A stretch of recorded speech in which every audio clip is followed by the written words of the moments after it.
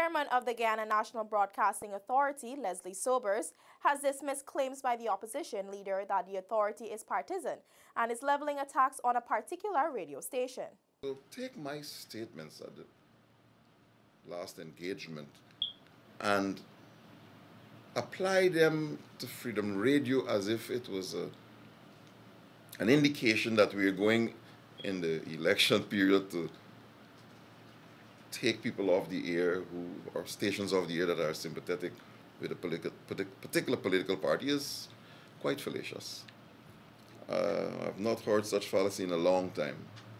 According to Sobers, the Broadcasting Authority is unbiased and is in no way influenced by the government when discharging its mandate. Here you are accusing a person who's trying to do his work above board for being partisan because you want to be able to have carte blanche freedom to say what you feel and say disparaging things about people whenever and wherever. So I want to make it very clear to this nation that the GNBA has no such interest.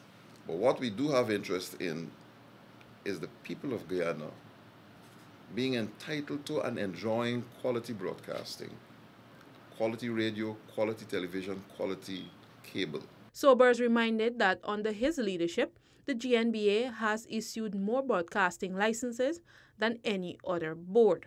This board started in 2017, and between then and now, we've issued more licenses than any other board in the past.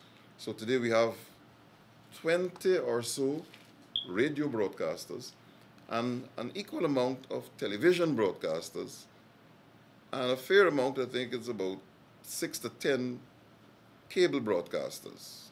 The Guyana National Broadcasting Authority is the regulatory body responsible for overseeing all television, cable, and radio broadcasters in Guyana. The GNBA was established in 2012, subsequent to the development of the 2011 Broadcasting Act. Seneca Thorne, InfoHub.